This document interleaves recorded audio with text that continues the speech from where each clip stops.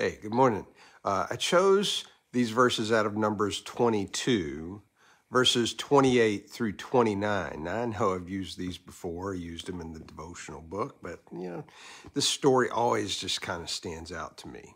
Numbers 22, verses 28 through 29 says, "Then the Lord gave the donkey the ability to speak. 'What have I done to you that deserves your beating me 3 times?' it asked Balaam. 'You've made me look like a fool,' Balaam shouted.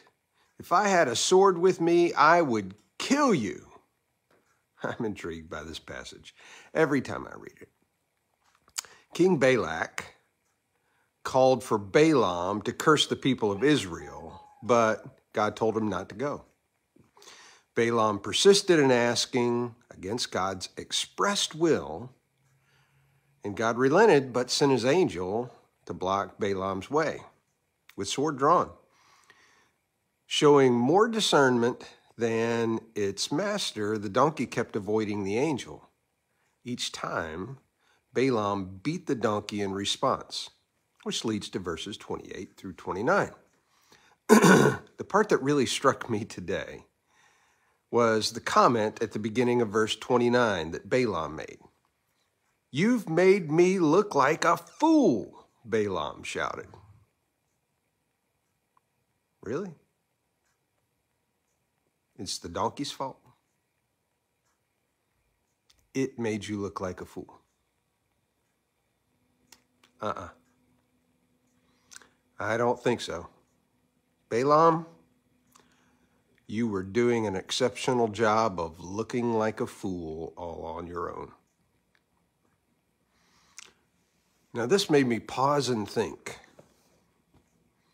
how often do I blame my bad behavior on the actions of another? Sadly, I can think of several phrases that I might have used to justify a poor reaction. "He makes me so mad." "She cut me off in traffic." Well, they started it all with that Facebook post. The reality is this: no one can make me angry. I allow myself to respond in anger. I don't have to drive aggressively just because someone else does. I don't have to speak harshly in response to another person's words. Those are all my choices in how I respond. No, they don't need to be blamed for making me look like a fool. I can usually do a wonderful job of that on my own. Pray with me. Lord,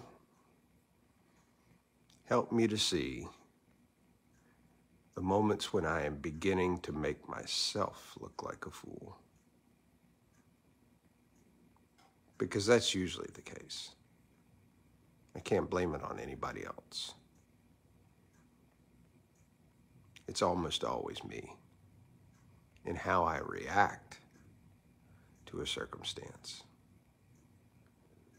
So, before I react poorly, would you, by your Holy Spirit, speak to my heart so that I might make a better choice?